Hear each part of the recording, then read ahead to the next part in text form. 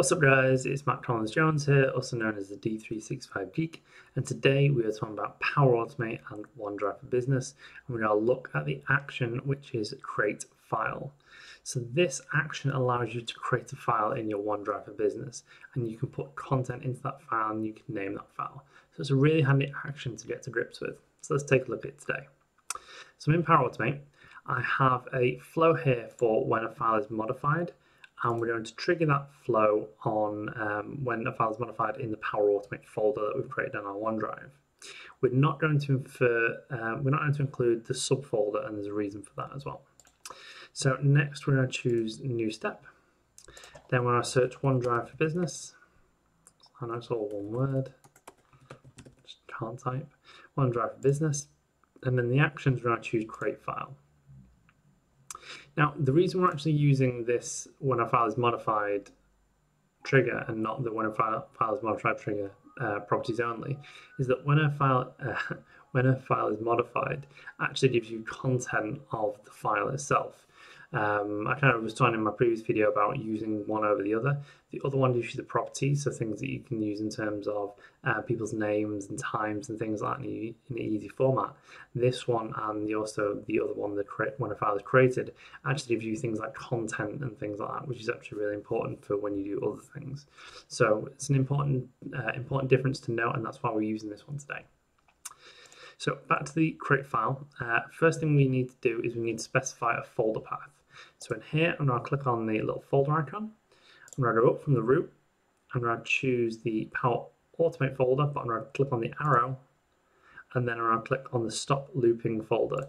This is a mistake I make all the time because I don't really think about things like too much when I'm doing these sorts of things.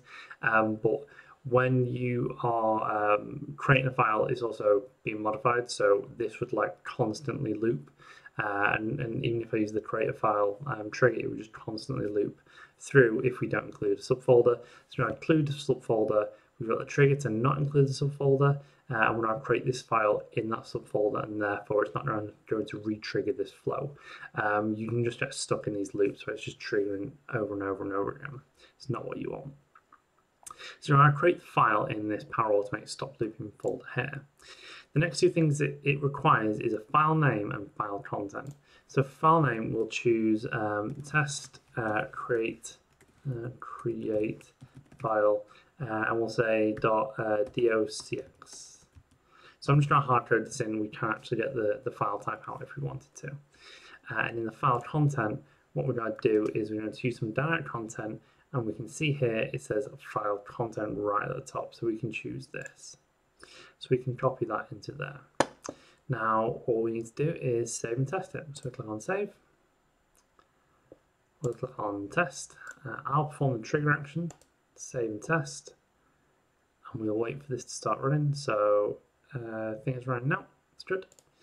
We'll go in here and we'll update this PATVD, Power Automate Test Video, and we'll add a new line, say, hey Ma, look, I'm on TV. Points if you know where that line is from. We can see it's saving at the top there. We see it's saved. If we go back to Power Automate, we can see the flow has now run successfully. So this may just take a moment to catch up, just in case. We can drop out and go back in here. I don't know why this works, but it does. And we can see that the trigger is triggered, and then we can see the create file, and we get some data about the file in here. So we've got like the ID, we have the name of the file, we have the path of the file, when it was modified, and stuff like that.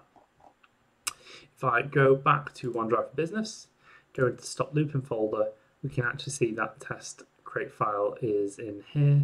And we can see that's the data. So it's actually created it before that line was added, which is really interesting. The fact that OneDrive for Business actually saves and modifies things as you're going into them and as you're typing. It saves really quickly. So a lot of my testing is actually around the fact that as I'm doing these things, it's already doing stuff and already updating and everything else. But what is really interesting is that OneDrive Business, like SharePoint, is like document management and document storage, meaning that there is version control in this. So if I go back to, if I close this and I close this and go back to here, if I re-trigger this flow and click on test and say I'll perform a trigger action, if I just go into this file here and just make any sort of, so I can see it's instantly saving there. If I go back to the flow, we'll see the flows run successfully.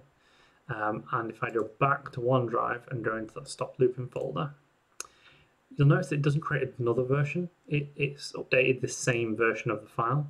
And you can see that we have this, hey look, I'm on TV. So that's a really cool thing, that it understands that when you're creating the file, you may not need to actually create the file, you just may need to create a new version of the file. And if we go into here, we can probably see the version history, and we can see how many times this has been updated and this has been changed. So that's a really, really cool function of OneDrive for Business. Something that is really important to note as well, that if you're creating a file, if it's not dynamic, you can just use these things if you need to update things as well. And it will just update those versions, and it'll give you that version history, so you can actually revert these histories if you want. So you can see restore, and you can open this file and delete this version. So it gives you lots and lots of great functionality here. So this is a really cool action, and one that I like playing around with. So you could do stuff like this where you need to create a file from other files being dropped in. So maybe you have a file or a folder somewhere, or things are being uploaded to OneDrive, you need to copy that to a different directory that maybe other people have access to. You can use the create a file function to do this, and then every time that file's updated in that directory, you can update it in your other directory as well. And it's all version controlled, which is brilliant. So let me know in the comments down below what you guys use this for. I'm always interested in new things, how people use the technology, and any issues that they have. If you did like this video, if you could like and share it with your friends, that would be much appreciated. If you've not already, please subscribe to my YouTube channel, and I'll see you next time.